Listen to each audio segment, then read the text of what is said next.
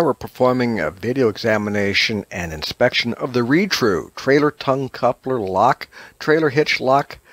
Its diameter is 1/4 inch, 3/4 inch span for tow, boat, RV, truck, car coupler, 1-pack black.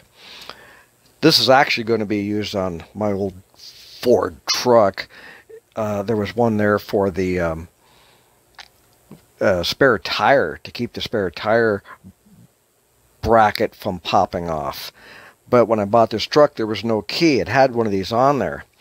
And then it occurred to me after I tried to get it off, or started to get it off, that they're not very easy to get off. For one thing, they're not held very tight. They're loose, so you can't take a hacksaw and cut because the thing's wiggling around. You can't drill it because it's wiggling around. They're too big to get bolt cutters on, because this portion is through whatever you're locking, and the rest of this is too big for bolt cutters. And I have several bolt cutters.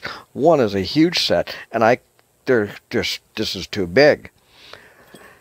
And I started thinking, well, what can it wiggles around. You can't take a cut-off wheel. It's really hard to get these things off. So what I ended up doing was taking my acetylene torch and heating it up, because this portion, the black portion you see, is aluminum. And I ended up just melting it into a pile of aluminum and was able to get it off.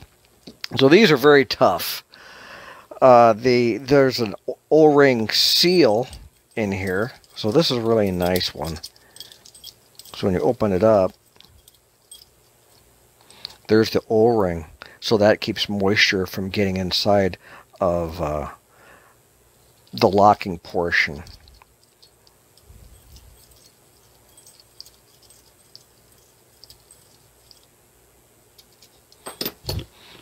Gotta like these things. It's universal. Has a 1/4 inch diameter pin, a high security to protect your trailer away from theft. This trailer lock is made from high strength steel and has padlock style design. Well, this is steel, this is aluminum. It's got a nice cover, and it has 2 included keys. So I'm impressed with these design.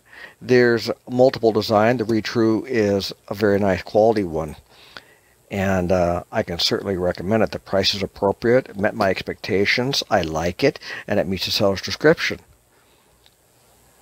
Well, that'll conclude the video examination inspection. I'll go on to the written evaluation and maybe some pictures when I feel like laying underneath my truck in the cold, snowy slop and taking some pictures of it.